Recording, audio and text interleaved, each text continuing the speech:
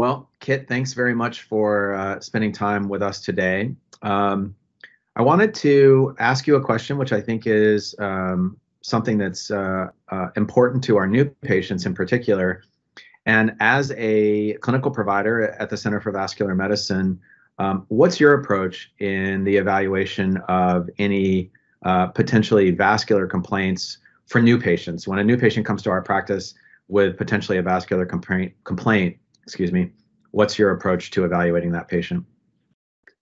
Okay, yeah, sure. So at the initial visit, I like to spend a few minutes building a foundation of this person's medical history so I understand all the events and circumstances that led them to being in front of me at that moment in time.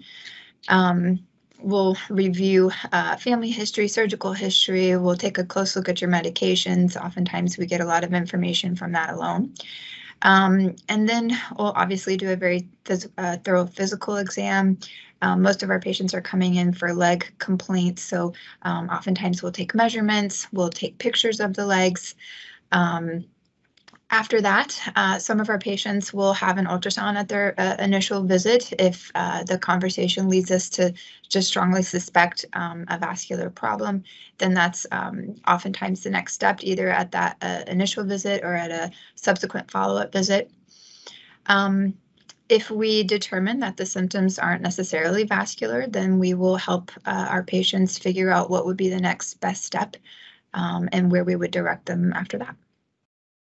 Great. Thank you.